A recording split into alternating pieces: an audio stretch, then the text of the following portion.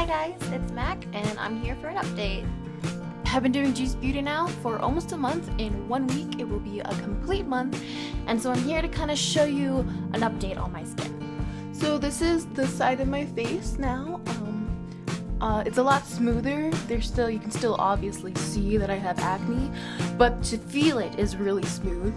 I have some still on my chin. It's gotten a lot worse on my jawlines than it has before. Then I'll take these off real quick. And then it's all still on the side of my face. I have a lot more acne coming towards the center of my forehead that I never had before, so that's new for me. But I can see a lot of improvement on my cheek area. So I've been trying to do this for about like twice a day, every day, but that seems to be a little tough for me.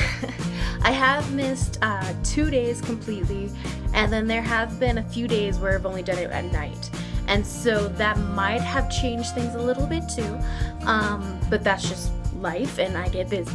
So to kind of give you an update on the products, I still have like half a bottle of everything except for the Roller Blemish Be Gone stick or whatever it's called. That I am completely out of. I've been out of that since about a week ago.